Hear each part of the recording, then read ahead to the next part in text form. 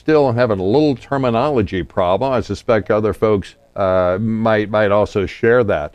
The distinction between a hybrid cloud, the public cloud, and a private cloud. Could you explain some of the maybe subtle differences between those? Christian, I'm sure you'll jump in here too. We look at a private cloud as something within your infrastructure. If you're an IT, you're a company, you have an IT group, if you have a data center. Typically when you build a cloud, you're building a hybrid cloud, very, very secure within your data center. If I'm consuming cloud services, which I'm really thinking about as being a public cloud offering, now I don't have to build anything. I'm just the consumer of those services out in the cloud. Let me add something more, because you talked about the public cloud and the private cloud. There is a third category which sort of sits a little bit halfway. We call it a managed cloud. It acts and it behaves like a public cloud, but it puts a contractual framework around what is actually delivered.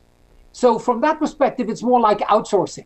It's a pay-per-use, but with the capability of having a real contract and having the possibility to audit the environments in which you are.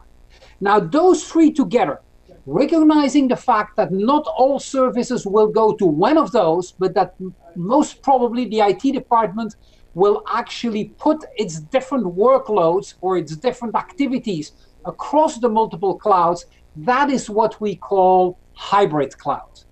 Now, companies will, while they are moving to the cloud, still have their traditional environment. And they want to run their cloud environments and their traditional environments in one environment for the end users. That is what we call hybrid delivery. So your hybrid delivery fundamentally equates hybrid cloud plus the traditional environment. And it wouldn't be a cloud environment unless you could manage it.